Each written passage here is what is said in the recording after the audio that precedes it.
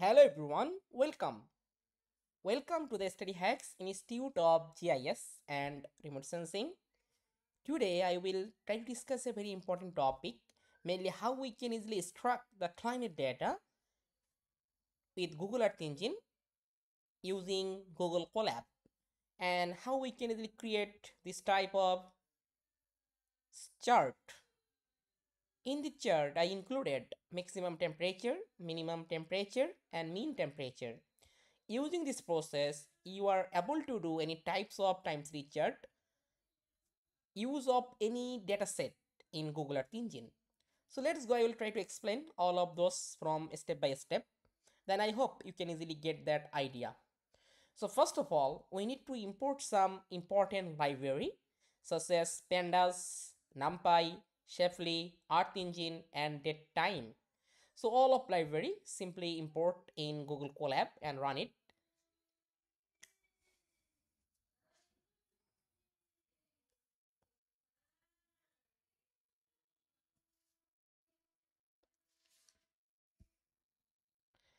After that, just simply authenticate. Mainly it just checking with your Google Earth Engine account, which email you want to register. Just simply connect with the Google Colab. After that, just use here the initialize. Mainly you need to including your project name. So in this case, this is my project name, so you can easily check the project name in Google Colab. In your Google Earth Engine code editor, you can easily find out. And if you don't have any types of cloud project, just simply create and then just use the cloud project name in here. After that, we simply choose our coordinate. Okay, coordinate mainly longitude and latitude value we need. So for that, you can simply click on the Explore tab and click on your specific place. Then we can easily find out that longitude and latitude for a specific place. So this longitude and latitude we can easily find out in Google Earth Engine.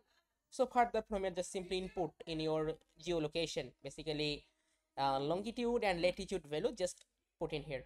Then we simply just take the two variable x and y, and then we simply mention in here coordinate 0 and 1. 0 mainly it's a longitude, 1 mainly it's a latitude. We just store it in the x and y.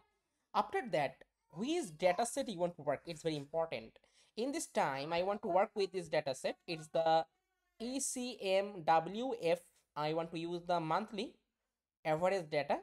So this data set I want to use in here, and it's available from 1950. Okay, and if you check, there are a lot of bands are available.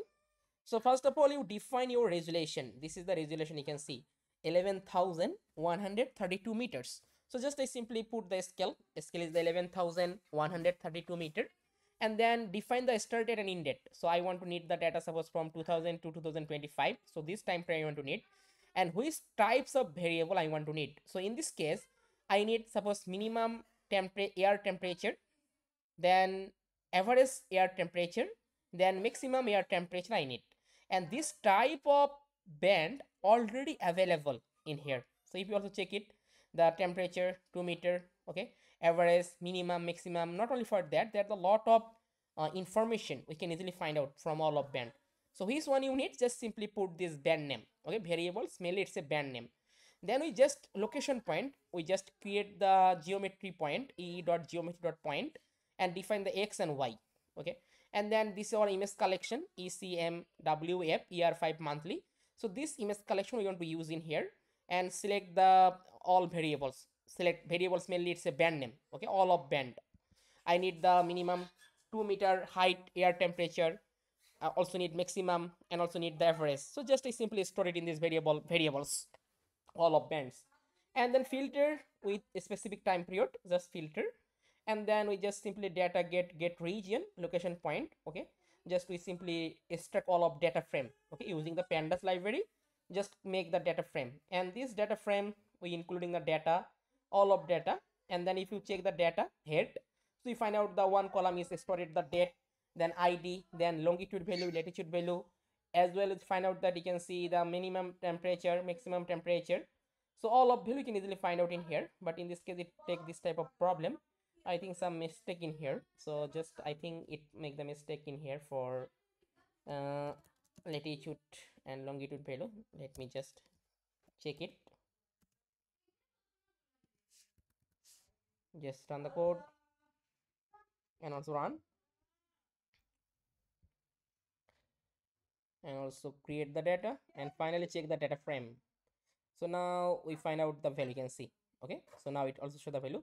So I think first one is that this one is for latitude and this one is for longitude. Okay, first value will be latitude value, second value will be longitude value. Okay, just we keep this type of value, so then we can easily find out all of data frame. So this thing you can also export as a CSV file, or if you want you can also make the matplotlib, just make the plot and display the result. So in this case we simply display the all of result for maximum temperature, minimum temperature and average temperature, and we can create this type of time series chart which represented the maximum temperature, minimum temperature and average temperature, different color.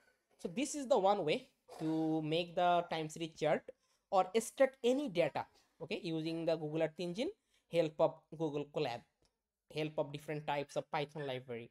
So this way you can also apply for other dataset, and further face any problem you can simply comment in this comment section. In the meantime, I also give you an announcement for our upcoming online training program. So basically this class will be start from 11th April, and now our registration is open.